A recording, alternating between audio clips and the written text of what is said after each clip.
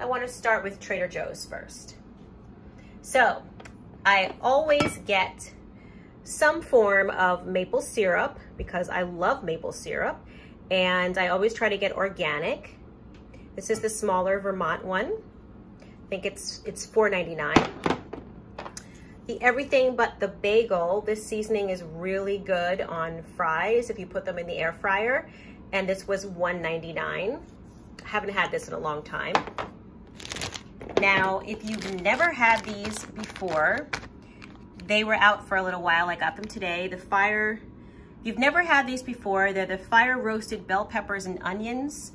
These seem like they have oil on them or something, but they do not. And the green peppers actually bother my stomach, so I take them out. But these are good, like it says, the quick fix. If you just want something really fast, you just throw them in the pan, heat them up, and they're good. So Trader Joe's discontinued 2 of my sauces that were fat-free, my fat-free marinaras, and I am going to be making my own sauce tonight because I really wanted spaghetti. I have some leftover spaghetti from Trader Joe's. So this is strained tomatoes. I've used this before, and I'm going to mix it with the sun-dried tomatoes. And I might have to thicken it with some cornstarch because I don't think I have any tomato paste. But these are really good if you want to put these in salads. If you want to, I always throw them in my cauliflower rice. These are delicious, and also in pasta sauces as well. Next is the vegetable broth. I always get this for stir frying, sauteing vegetables, so you don't have to use any oil. This is a brand new item in the new items area. So happy. They have a lot of organic oats. They have a lot of gluten-free oats, but they have not had gluten-free organic rolled oats. And this has some extra grains, amaranth, quinoa. And this has a little bit of flaxseed too. So there's the back. It does not have any weird ingredients. And I am really excited to try this because they finally have a gluten-free, vegan, organic rolled oats. This is something that I am trying tonight. I am so excited.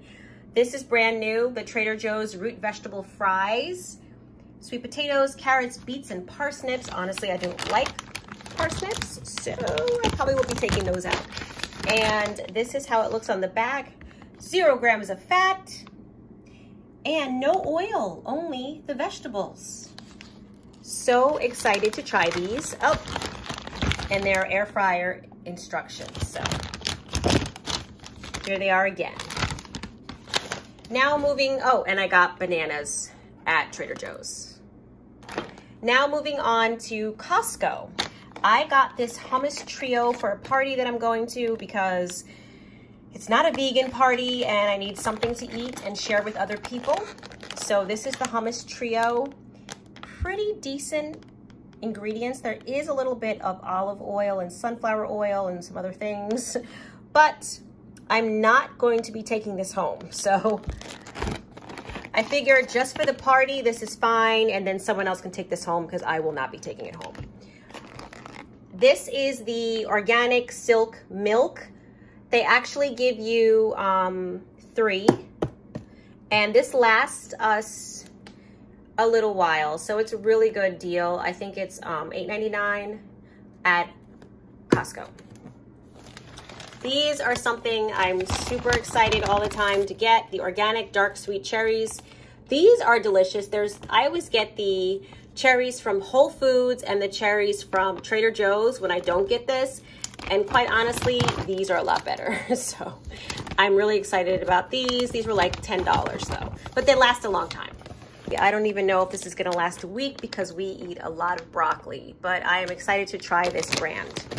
And lastly, I got the orange juice. It's the organic orange juice.